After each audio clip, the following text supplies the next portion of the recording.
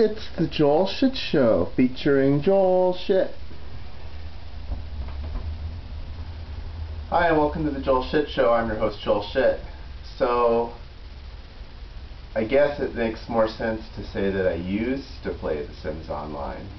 Still have an active account there, because you never know. But I don't play anymore. I just realized finally after 5 years that all the regular people left, most of the regular people left, and the percentage of remaining players who are just kind of creepy is higher. And every online game has creepy people in it, I get that. The Sims Online had an abnormally low number of them, and that's what made the game great. It was a bunch of regular people playing The Sims Online. But not really the case anymore.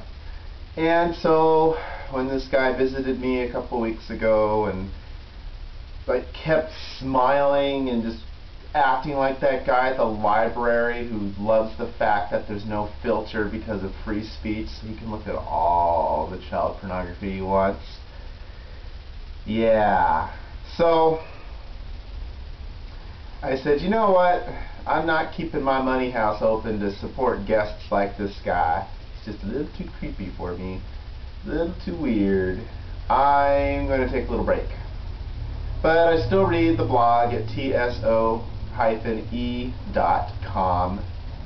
I sometimes read the posts on Stratix at sims.stratix.com. But I gotta tell you that the Stratix site does not make anyone, or at least me, want to come back and play the game, because the lowest common denominator of the Sims Online players are on Stratix. I mean, there are exceptions, of course, and anyone who's offended by that is probably someone who is just spreading the shit, and that's what toilet paper's for.